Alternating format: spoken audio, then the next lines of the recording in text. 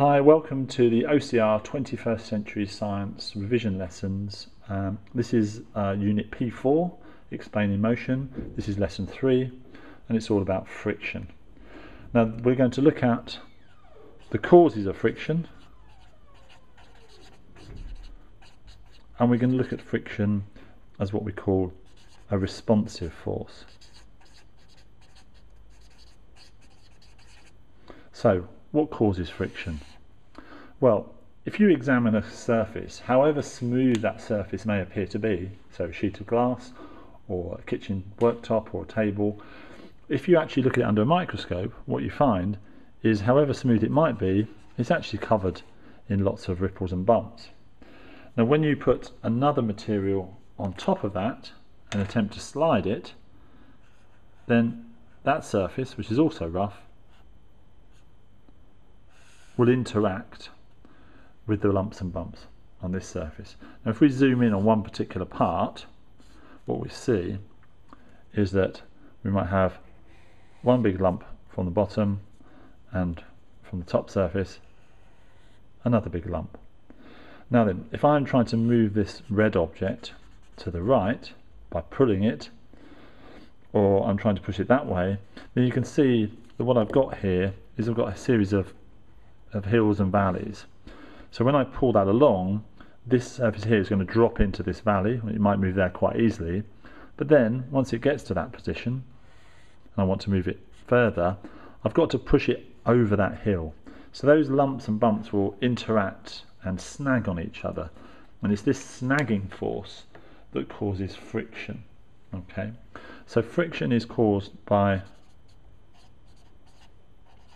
microscopic bumps or microscopic roughness, and it's the snagging of these lumps and bumps from the object you're moving and the surface which causes friction to occur. You imagine trying to move that, it might drop into here, and then when I pull on this side, I'm actually pulling this in order to lift it over the top of the next bump, and that scraping together or locking together is going to cause my resistance, my friction force.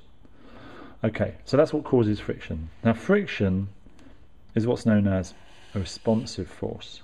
So if I try to push my box or pull my box along my surface, then this is what happens. So here's my box.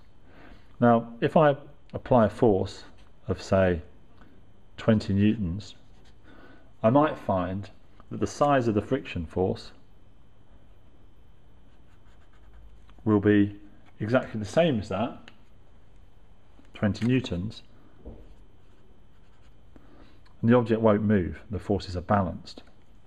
So I could always up my force to something slightly bigger. Now the thing about friction is, friction will also increase as well. So let's imagine I apply a force now of 40 newtons. Then the friction will also increase. Notice I'm drawing the friction arrow between the surfaces. That will also increase to 40 newtons, and still my object doesn't move. So I can apply myself a much bigger force, let's say 100 newtons, and then when I apply a force of 100 newtons, that force is big enough to overcome the maximum friction that this box can create.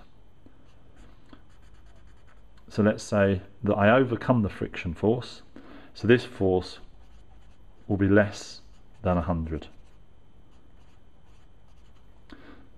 So just to recap, friction force will be matching, and that still won't be moving, so still or stationary.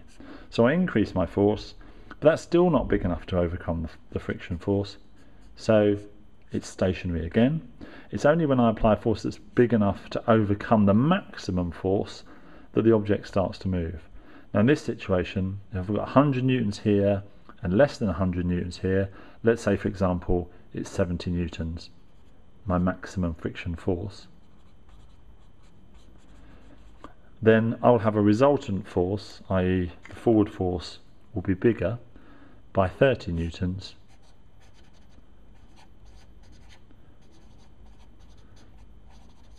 and because of that the object will start to accelerate in this direction because I've got an unbalanced force. But we'll come on to balanced and unbalanced forces in a bit. So, quick recap. Friction is caused by microscopic bumps, and those bumps snagging on each other from the object that's trying to move and the surface is what leads to the resistance. Now, friction always acts against the way that it's trying to be moved. And it's a responsive force in as much as it can change up to a maximum value. Let's say the maximum in this case was 70 newtons. So if I apply a force that's less than the maximum, I get an equal friction force and the object doesn't move. If I up my force a bit further, I still am matched by friction and I'm not moving. Only when I overcome the maximum frictional force that then the object will have a resultant force in the direction I want to go, and it will start to accelerate, it will start to speed up and move in that direction. Okay, thanks very much. Next lesson is all about reaction forces